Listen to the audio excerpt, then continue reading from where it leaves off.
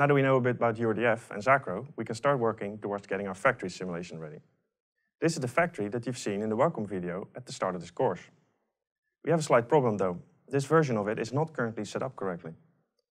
To get it into a shape where we can start thinking about mobile robot navigation and picking and placing parts, we'll have to make some changes. First of all, we can't have all these bins here. The mobile robot that will be introduced in week 3 cannot come close enough to the robot like this. And we actually only need a bin at the other end of the factory for the Turtlebot to deliver the part it's carrying to. So we're going to repurpose this bin for that and move it to over here.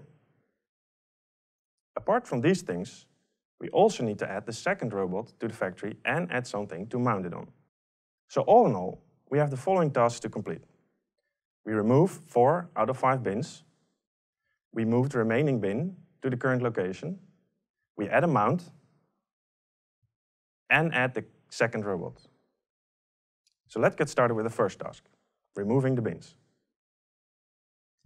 First, open the file that contains the URDF in a text editor. I'm going to use Atom here as an editor, but any editor will do. Using an editor with support for XML highlighting, though, is a good idea, as it makes reading a URDF or Zacro file a bit easier. So now that we have opened the main or the top level Zacro file, let's have a quick look around. As you can see here, the Zacro declares a name and a namespace, but that we'll ignore for now. The name, however, is the name of our scene. It says robot here, but that is just the name of the root element, and we can definitely model other things with URDF, as we'll see later. Next up is a definition of an empty link with the name world. It's always a good idea to have a clear starting point of your scene, a link that everything else is connected to. Typically, we choose names like base link or world. As we'll also be working with Gazebo later, we have a world here. We then see a number of Zacro include statements, followed by a call to the macro they define. Here, for instance, the model for the UR10 near the conveyor belt is imported. And here we see the model actually being added to the world by instantiating the macro. Notice the 2 arguments it gets passed, prefix and joint limited.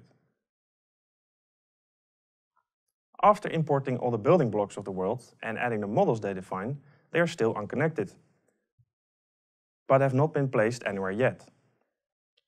So further down, we see a number of joints that take care of this. So here we have the joint that connects the suction gripper to the robot's tool frame. And here we have the joints that place the bins next to the conveyor and the robot.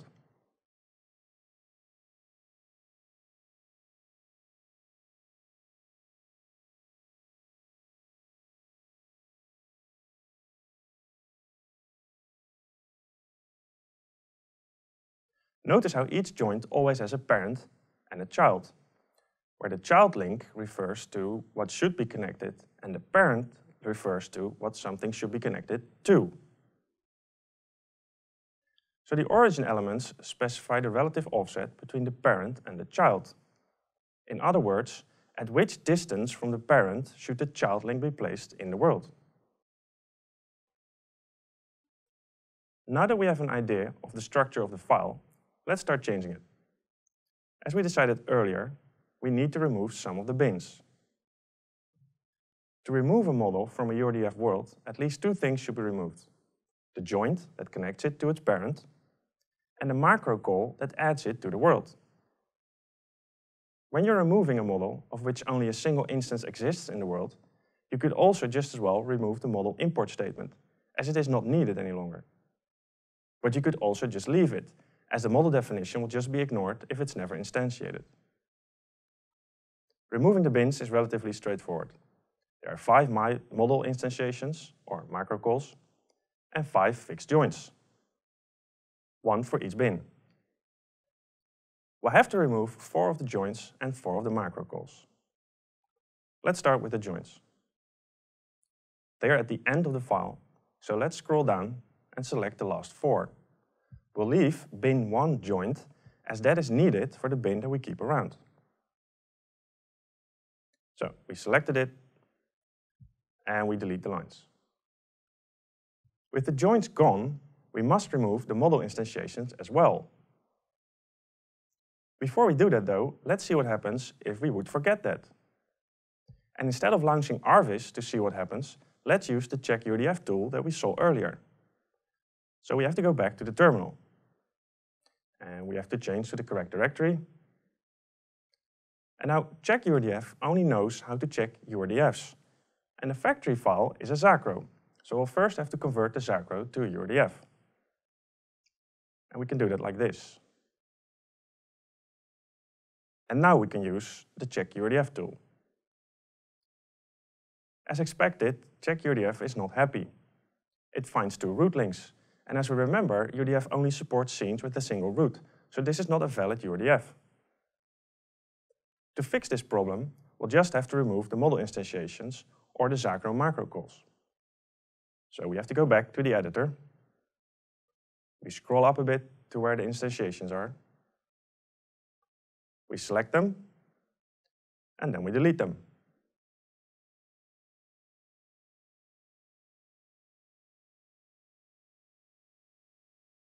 Now everything should be fine, but let's do a quick check with check URDF.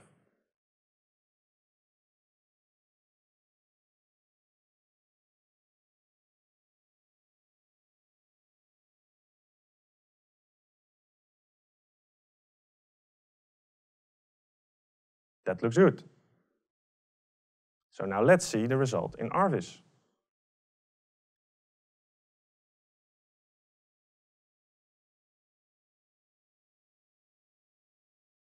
Use the file visualize hrwros.launch to start the visualization.